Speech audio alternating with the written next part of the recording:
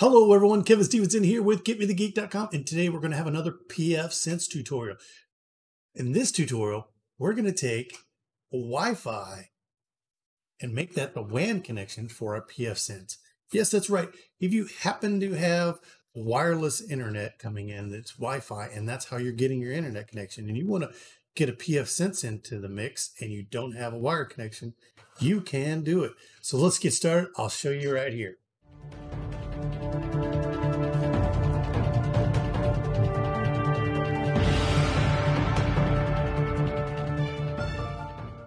All right, here we are. This is my pfSense that I've set up here. And first thing you're going to notice is I go over to the interfaces. And there's a few interfaces in here. And we've got this RA0 through 3. And I can tell you right now that those are not the wireless interfaces.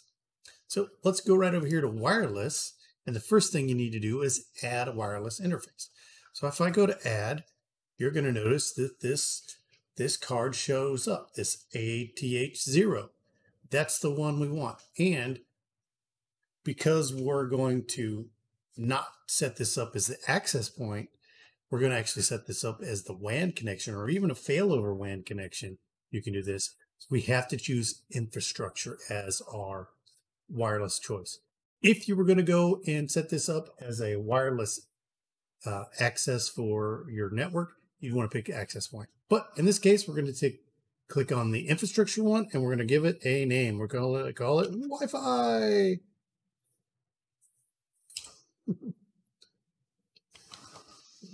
WAN, right? Wi-Fi WAN, because that's what we're going to use it as. Okay, so you have that right there. Now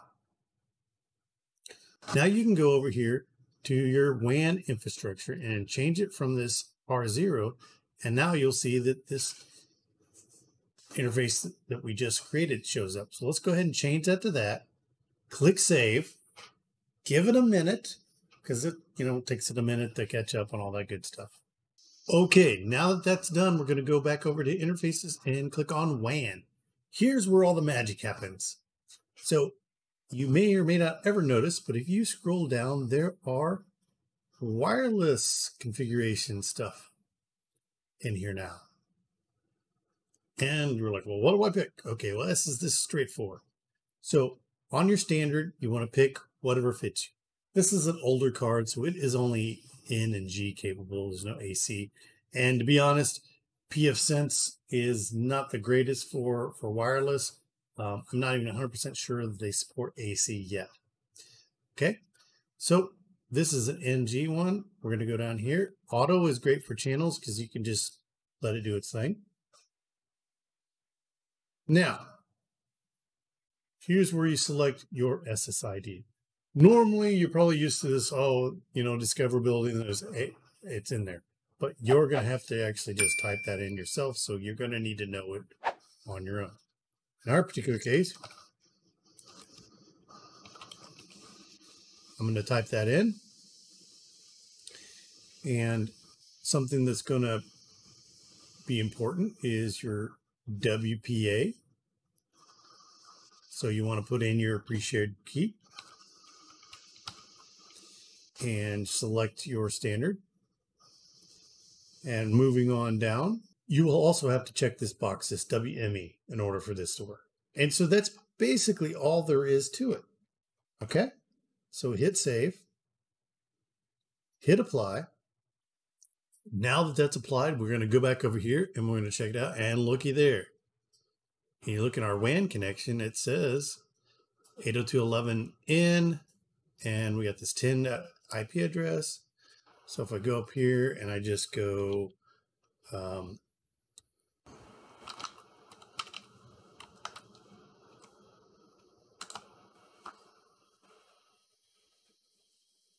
yahoo.com works, and boom, there it is, right? Don't know why you'd want to go there, but hey. That's all there is to setting up your pfSense to use Wi-Fi as your WAN connection. So there are reasons why you might want to do this, and I can think of a few. For one, if, for example, you needed to have a failover and you need to throw in your hotspot into your network to get you up and running when your main WAN connection is down. So you could set up a Wi-Fi hotspot, plug it in, and just set that to do that. There are other ways to do that. You can get a wireless card that's cellular to do that. Sometimes some internet providers are Wi-Fi, and so that might be an option here. Or maybe you're getting it, maybe you're beaming it from one building to another and you want to put a router or firewall in the mix. There are lots of reasons why you might want to do this, but this is definitely how you do it. And failover is probably the most common one you want to fail over to, unless your network and it happens to be wireless. There are wireless ISPs out there, so that's an option here too. I'm Kevin Stevenson with GetMeTheGeek.com. If you got something out of this video, go ahead and hit that subscribe and like button. Highly appreciate it. If you want to support my channel, that's how to do it. Also, I have Buy Me the Coffee links. So if you want to go ahead and donate a little bit of money to help me out, I appreciate that too. Thanks for joining me. We'll see you next week for another tech tutorial.